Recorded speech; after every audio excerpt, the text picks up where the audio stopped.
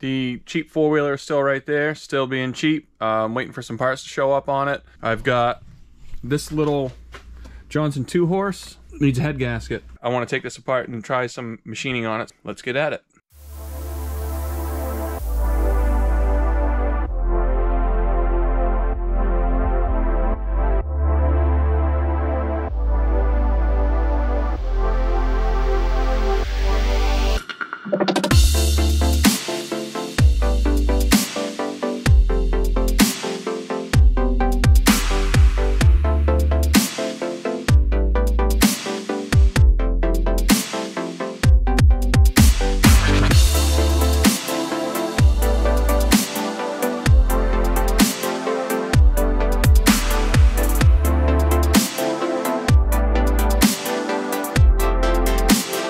All right, so it's going to be hard to see. I think right there is where our head gasket failure was. I thought it was on the cylinder itself, but it looks like it might be the head that's the issue.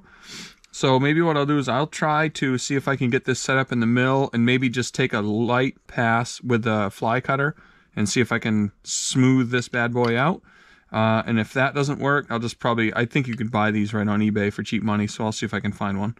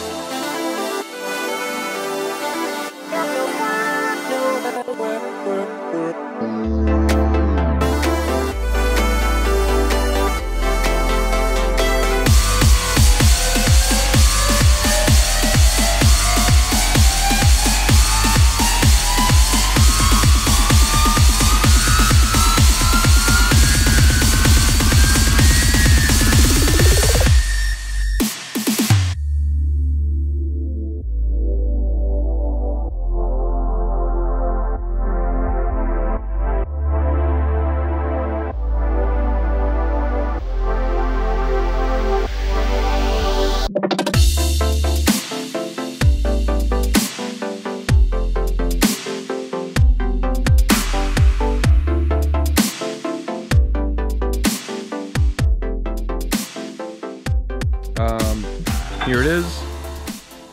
To get that thing to clean up where I thought it was good, I had to take about 30 thousandths off the head. That's kind of a lot for a little tiny head like this. After I did that, I wasn't super confident in that it would work. I ended up finding a new one on eBay. New used, new old stock. What I am happy about is that this is the factory finish on the cast head that's been machined. Here's the finish on my refinished head. And I will say that I'm actually pretty proud of the surface finish on that. Probably a little bit ghetto the way I set it up. So we're going to get this thing put back together with a new head and a new head gasket. I'll be good to go, and if not, it's going to be a parts engine. This is going to come as a shock to everybody that knows me. I was wrong. I thought I had the little Johnson working like a charm. I ran it through a whole tank of fuel in my test bucket, and then it wouldn't start again. So I dug into it, pulled the water pump apart. It's the impeller housing, cup thingy. I've never seen a two-piece water pump before, but that's what we had. One of these things is spin-em-a-thingin', and one of them's not. So we ordered a new one. There we go. Let's put this thing together and see if we can actually get it fixed and working this time. Alright, this should be pretty quick. Not a whole lot to these. We need parts you can see there.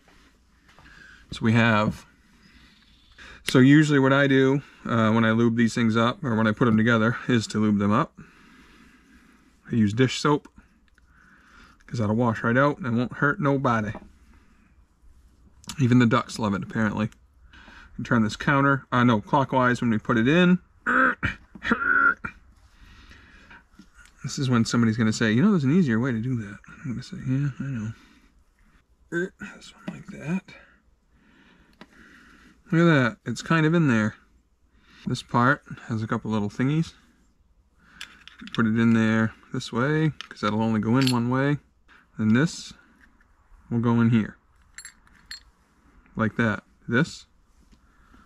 It says oil in the manual, but we use Dawn, because oil turns to oil in the water and it's gross, and Dawn just turns to soap and cleans birds.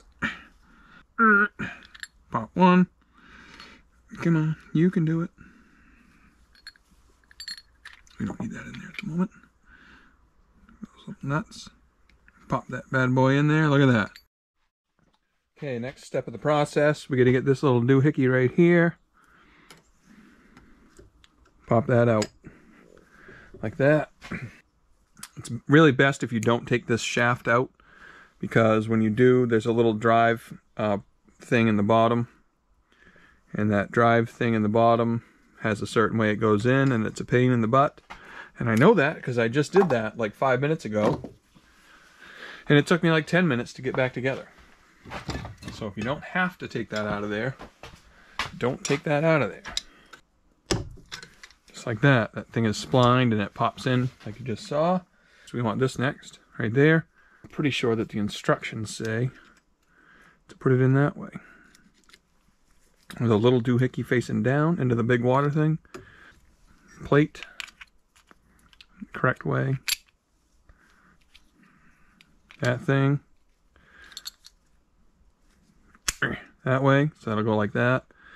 And this goes like this. That little black doohickey we just put in is a spacer. And I think you'll find if we... Well, don't pull that out.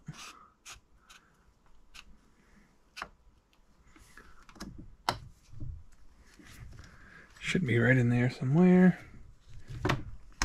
Oh, look at that. Popped right in.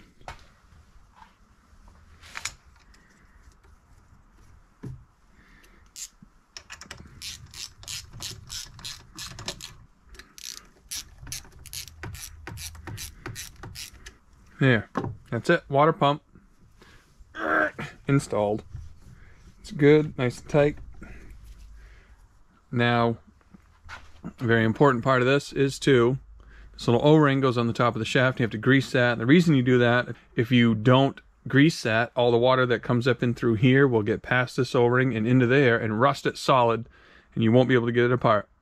I've had a couple of them I've had to deal with, and it sucks, just so you know. So don't do that. Take the grease that came with the kit. It's usually like a white lithium. Yeah. It's the best grease. Hose in there. Hose, it's copper. We want that to be up. That wants to go inside. We're going to find, there we go. And turn, turn it the right way. Maybe. Turn the motor over. There we go. Perfect. Click. Now, that's it.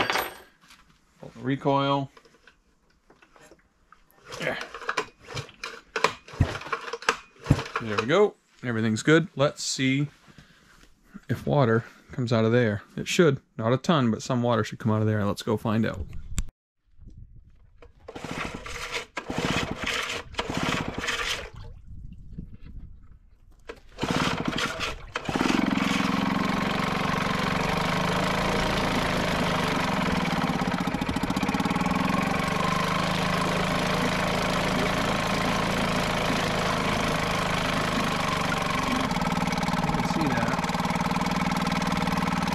Just a tiny, tiny little bit of water right there. Look at that.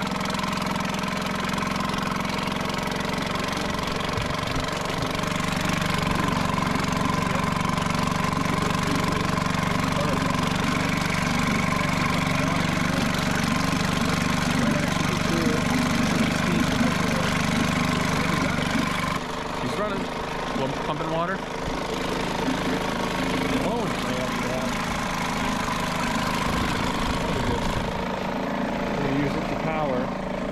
We get a special project coming up. A multi-friend project. It's going to be super cool. Stay tuned.